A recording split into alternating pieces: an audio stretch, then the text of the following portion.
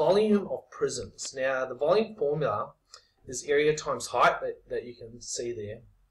The first thing I want to do is I want to mention what a prism is. And a really good way of looking at a prism is to draw two shapes that are the same size and shape.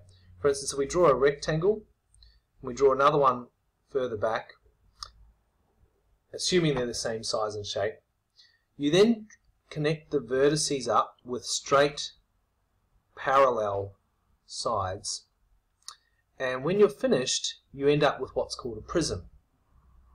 Alright, there's lots of prisms you can make. You can make them with two triangles that are the same and connecting them up with straight parallel sides. You can even do it with two circles and connecting them up. So this is called a cylinder, but you could also say it's a circular prism. This is a triangular prism, and this is a rectangular prism. We see prisms all the time.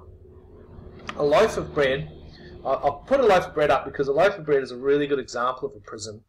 And what you'll notice is that every slice of bread is the same size, or almost the same size. If it was a perfect prism, they would be. Alright? And if I was to slice any of these prisms, the same thing would happen. For instance, the cylinder, if I keep slicing across, every circle slice would be the same size. If I sliced the triangular prism, every slice would give a triangle that was the same size.